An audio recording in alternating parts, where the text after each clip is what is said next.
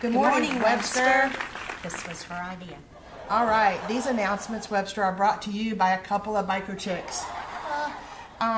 What we wanted to do is just give you a very brief update on the Faith Riders Ministry. We were told that 1,393 folks had heard the gospel this week, and 169 people had professions of faith. And there's 4 more days to go. So I know we're going to hear some great updates from the Daytona team who just got back. Also, we want to give a special shout out and thank you to the Jackson County Jail for allowing us to have the chaplain program at the jail. This week there was another young woman that came to know Christ. So we're very appreciative for the opportunities to get to serve locally in the ministries that are out there.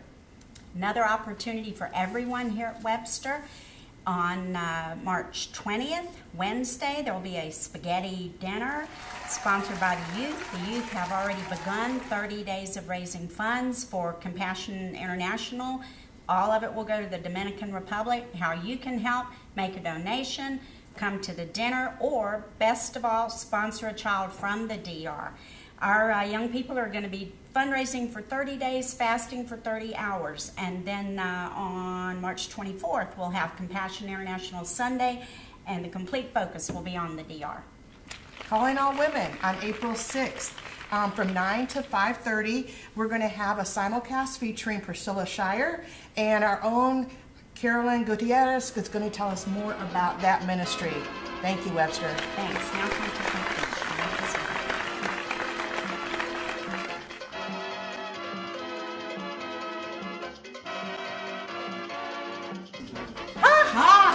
Let's see what it looks like. Can you play it back?